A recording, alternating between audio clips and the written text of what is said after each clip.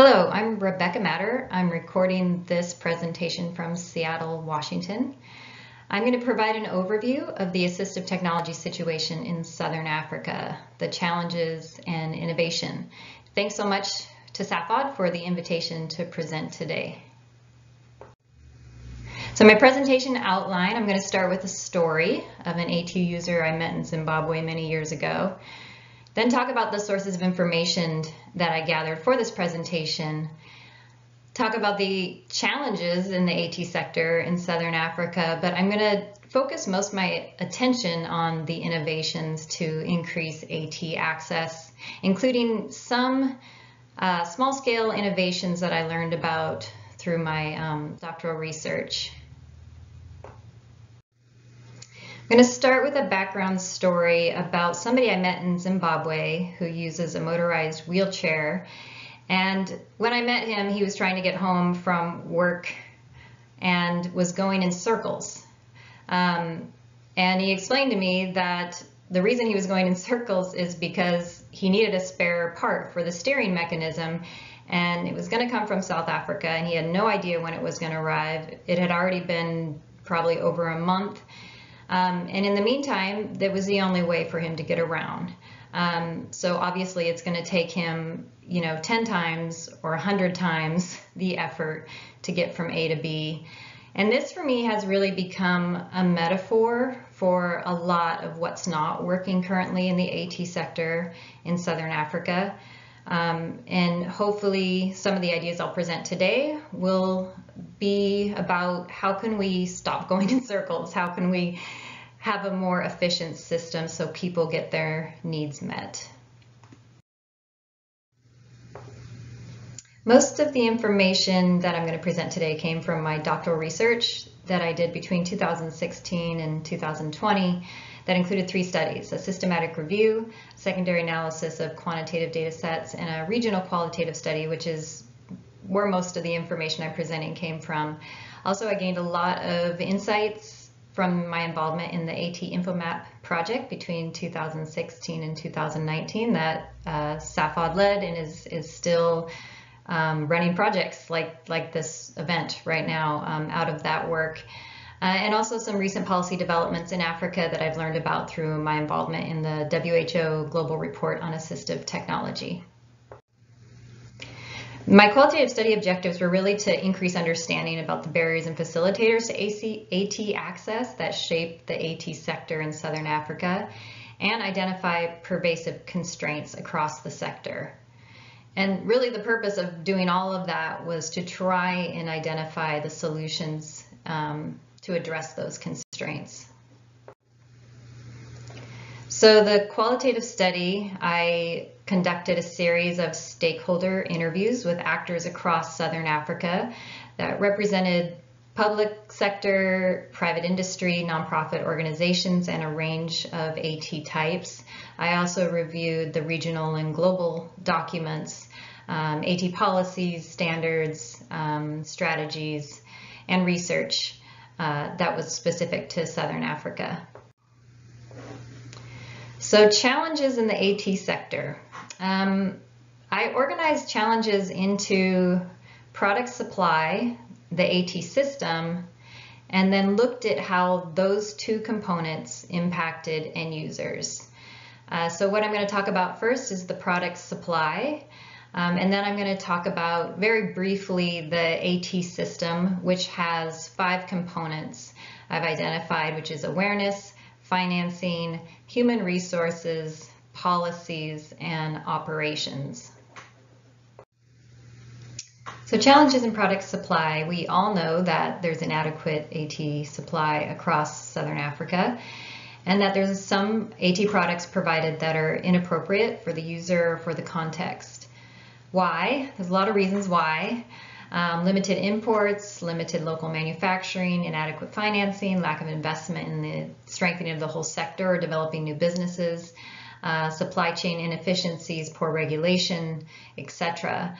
And just to give an example of a supply chain inefficiency, this is from one wheelchair provider in Johannesburg, said, Gaborone is closer to us, being in Joburg, than Cape Town, but it probably costs us 5 times as much to send a container of wheelchairs from Joburg to Gaborone as opposed to Joburg to Cape Town. So this just highlights a regional supply chain inefficiency that it makes it very costly to get products from one country to another. So what's available currently? Now again, this is very broad generalizations, but what I have gathered is that most of the AT provided in Southern Africa comes through South Africa. It's either manufactured in South Africa or imported by suppliers in South Africa before being exported to other countries. There's very little manufacturing outside of South Africa. There's some small-scale workshops. There's lack of investment and expertise to scale that up to a larger capacity. There's been more access to mobility devices such as wheelchairs and crutches than other categories of AT, and the products vary greatly in quality and how well they match the context. Just very briefly, the challenges in the AT system you could spend an hour presenting on, but I'm just going to summarize some high-level challenges, which is a weak policy environment, inadequate and fragmented funding and investment, shortage of skilled AT personnel, inefficient procurement and provision systems, and lack of information systems. And if there was a root cause that you could identify of all these weaknesses, perhaps you could tie it to lack of awareness and low prioritization of AT, and those are really reinforcing each other. And there's also just a high level of fragmentation across the sector that makes it a very ineffective or inefficient sector. In talking about some of the challenges in the AT sector, I want to give some concrete examples with quotes with some of the stakeholders I interviewed. So the first one is about inadequate policies, regulations. When AT is not included in the minimum benefits of medical aid regulatory bodies, so they regulate what medical aid companies must provide in their coverage. When AT is not included, it's not funded. So a quote from one of the providers says, "We're faced with the challenge of getting medical aids to cover a brace for a child. They won't allocate the same amount of funding for conservative management, which involves AT, as they would for surgery. There is just a huge imbalance, and that is really a challenge we are faced with. They will pay 200 to 300,000 Rand for surgery, but they won't pay a tenth of that for a brace."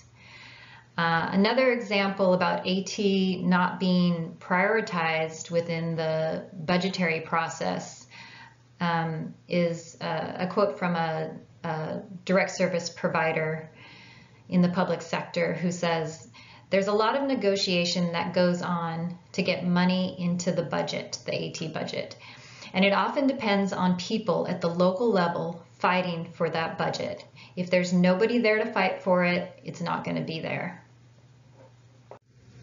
And one more example, it's a long quote, but I think it's worth including because it really highlights some of the operational challenges that really are major bottlenecks to getting AT, to even the funded AT, even the correct AT to the people who need it. So about a procurement inefficiency, this therapist quotes, "Basically, it was a big paper chase. Each quote," so they have to get a quote for the cost of the AT product they're trying to order, "each quote was only valid for 3 months, so if you were delayed on getting any of the quotes, or the procurement meeting was delayed as well, by the time you got there, the quotes had expired, and you couldn't present it, so you had to start again. So you get the new quotes, and you get it all together, and you take it to your procurement officer, and they might sit on it, they might lose it, might find problems with it and send it back to you. So it's the paperwork process. Even once it had been agreed at the hospital procurement meeting, there is no end to the things that can theoretically go wrong." So all these challenges, what do they add up to? For end users, they add up to lack of access. They add up to delayed access, sometimes waiting years to get the product that you need, receiving inappropriate AT, and lack of sustained use. So you don't have a product that you can use for as long as you need it. Thinking forward to solutions, one potentially useful way to do that is to look at the pervasive constraints that are found across the sector and how these might be opportunities for shifting some of the patterns. So two high-level patterns I identified in my doctoral research was low prioritization and high fragmentation.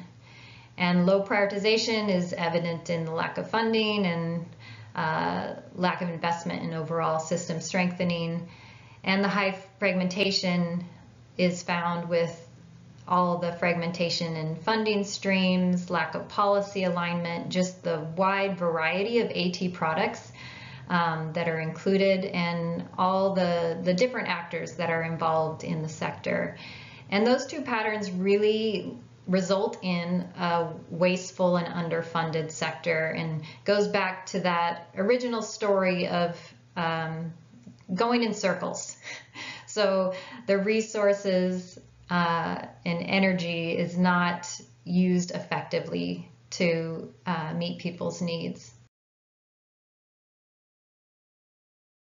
So thinking about the future, what could it look like? And this is a simple operational framework of inputs, outputs that lead to end users getting their needs met. So they get access, they get timely access, sustained use, and they receive appropriate AT. So when we start at sector inputs, this is organized around kind of the root causes to all the other aspects of system strengthening that need to take place. And increased awareness is at the bottom, meaning that it's really a root to all the other elements. So the increased awareness would lead to more robust and aligned policies, both at the national and the transnational level. That would lead to more financing. Now, a stronger system means the outputs would be adequate and timely supply of appropriate products and parts, and adequate services. So now I'm going to get into the strategic levers. So those are really innovations to increase access, and I'll include some examples of businesses or different innovations to strengthen the AT sector. And levers are, the intention of the levers is that they make shifts in the sector as a whole, so not within one component, not just financing or within a specific type of AT. So the first lever, raising basic AT awareness. So this is what we really discovered through the AT Info Map project, was there wasn't a lot of awareness about the range of AT that's possible and who could benefit from all the different types of AT that are out there in the world. There's a pretty limited understanding of the types of AT that were available. So that broad-based awareness is really essential to all the other changes that are needed. And there's also a need for increased awareness about the extent of the AT needs, the rights that people have to assistive technology through various global and national policies and laws, how to obtain the AT, just where to start, how to navigate the system, what is appropriate AT, and about new and existing products that are available on the market. Another lever is standardizing and harmonizing the AT sector, which makes it easier for everyone to operate, especially businesses. So one way to achieve that is to work through the existing harmonizing mechanisms for the regions, such as SADC, the Southern African Development Community. That's their role, to harmonize policies. So it could be that or as an example, that they could come up with a uniform trade policy where AT products are exempt from tariffs when traded between the SADC countries.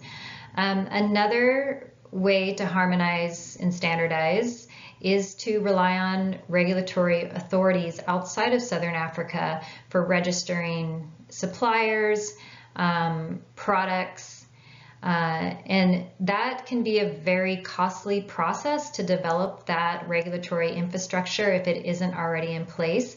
And this is already being done in the medical device industry.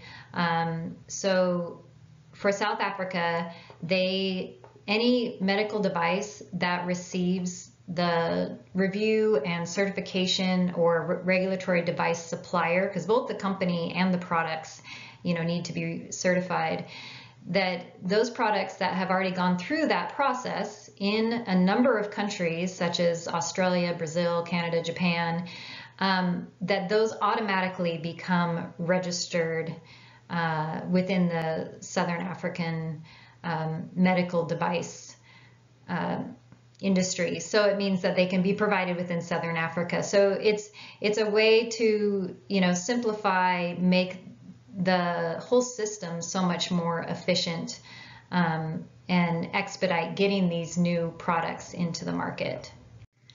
Another lever is how countries are going to strengthen their AT systems. What strategies are they going to use to do that? And one way is to build upon the existing capacity that's within the national or regional AT sector, the expertise, the suppliers, the manufacturers, to make sure that those organizations are at the table in developing those strategies. Also coming up with a policy implementation structure that is suitable for that country, and ideally it's multi-sectoral, because assistive technology covers health and education and labor, a number of different ministries that could be involved in that.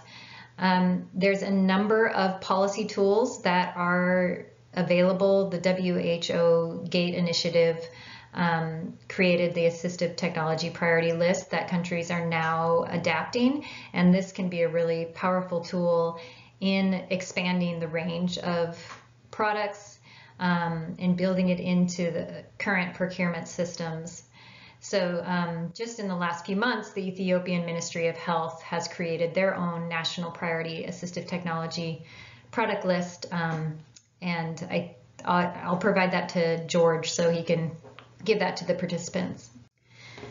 A very important lever is elevating the role of direct and full service suppliers.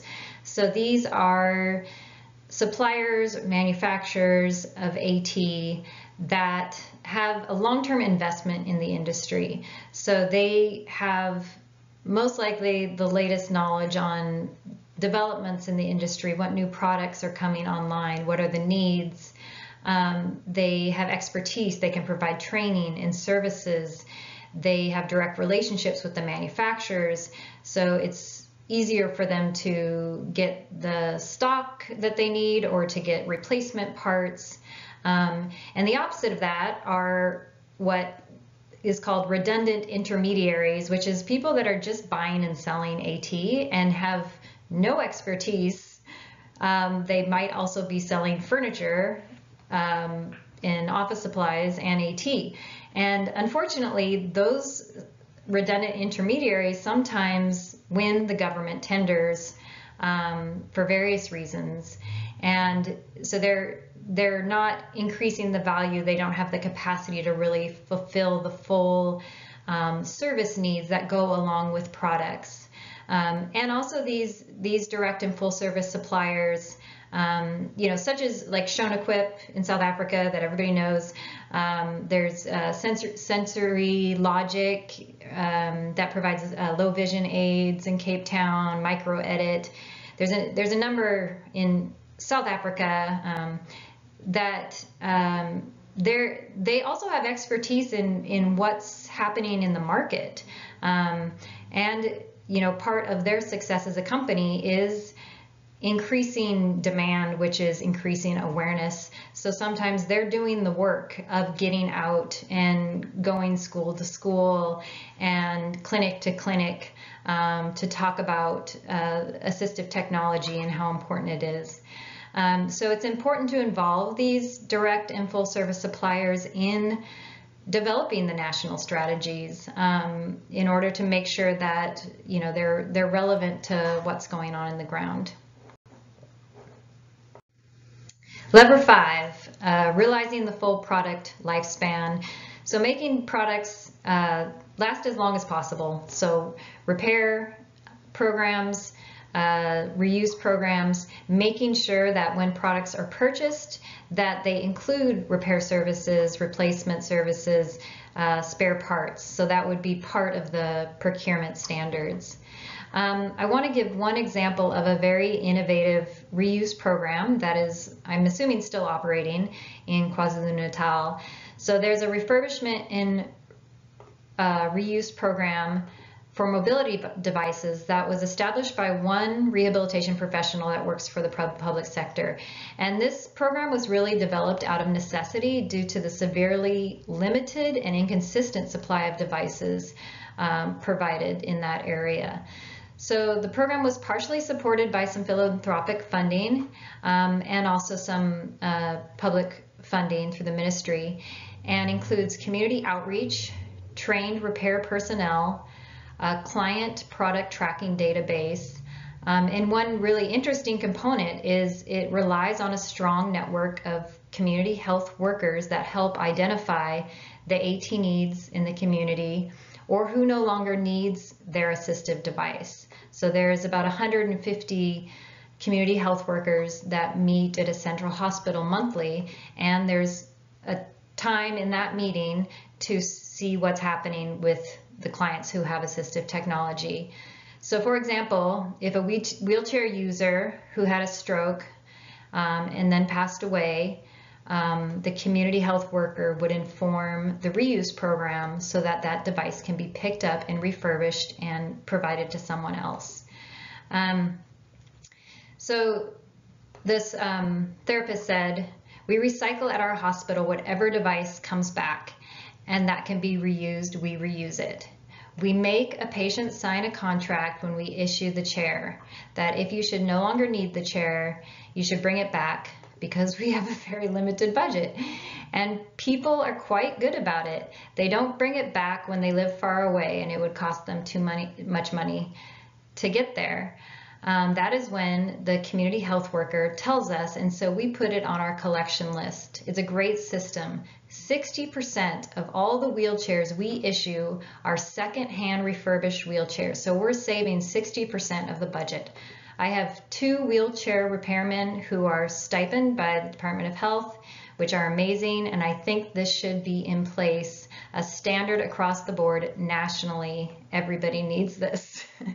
So I think that's a very a good example of an innovation that is working quite well and that could be scaled up nationally to increase the product lifespan. Shaping the role of the global development community. One important thing that's already happening, and this is quite timely because it just happened in July of 2021, that the WHO Regional Committee for Africa published a framework for improving access to assistive technology for the WHO region, that WHO Africa region, and I'll also provide that to George.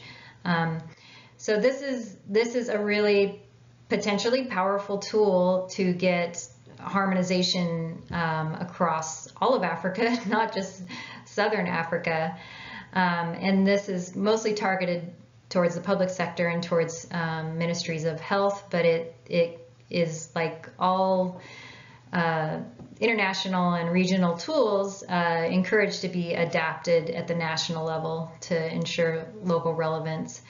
And in more of a different sector, the private sector, another example of working to harmonize policies and financing is working through the motor vehicle accident funds, also called road accident funds, that many countries have in Southern Africa, and they provide a significant amount of assistive technology, even though it's for a limited it's a population of people who've been injured in car accidents. It's still to have more consistency and availability of products through those funding mechanisms would be very useful.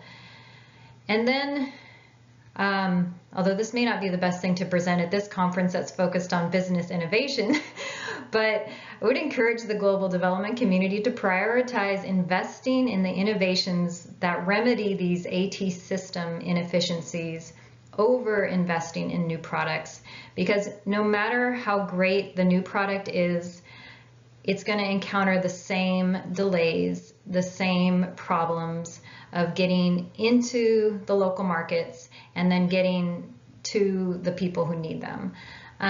And there's an example of that that I learned about a few years ago, of a prosthetic knee that was probably 1/10 of the cost of what's currently used in a lot of Southern African countries, and it had gone through all the ISO certifications. But at the time when I talked to the innovators, they were experiencing challenges of trying to get that into the South African market. So it's exciting to invest in new products, but that's going to happen anyways because there's so many innovators at all levels. So really working at the system inefficiencies is really going to help boost the whole sector. And the final lever, practical solution-oriented research. This is really focused on trying to put the research energy into solutions. I think researchers, academics, myself included, can really focus a lot on what's not working and describing the problem in a million different ways. But what we really need to push the sector forward is to look at the solutions and how are they working and when can they be scaled up or replicated or modified. So doing research that really focuses on identifying those solutions and how those can be applied across different funding mechanisms, public and private, and international NGOs to increase access. Also identifying and sharing solutions that AT users are inventing every day out of necessity to go about their lives. And then finally, synthesizing research evidence to be as actionable as possible within the Southern African context. So the more concrete and operational, the better. It's helpful to have broad strategies, but it really needs to get down to the nuts and bolts to make these policies, to make these plans real for people who need the technology. So finally, hopefully we will be on a path to a more efficient way of getting to our destination, not going in circles. I really appreciate the opportunity to present today, and I welcome feedback and critique. Thank you so much. My email is here, and if you want to read the full thesis, which you probably don't because it's like 200 and something pages, but maybe just go to the recommendations. This is the link. Thanks again.